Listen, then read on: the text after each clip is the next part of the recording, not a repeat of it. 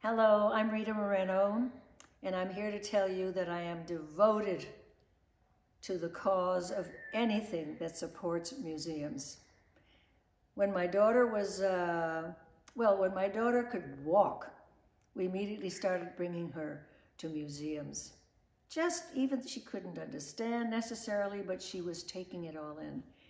And when the Museum of Natural History in New York City decided to do a class for very, very young children on African art and objects, Fernanda was one of the first children to be enrolled. And she came home with this. Now, I am 88 years old. I had to think about it. And this has been in my heart and in my bedroom, wherever I am, all of my life, because it reminds me how important art and exposure to knowledge and beauty, how much of it can be found in museums.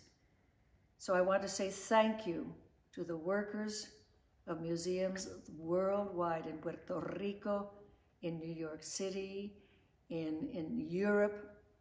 Every museum that exists in my daughter's travels has been visited by her more than once. You are invaluable. Thank you, thank you, thank you.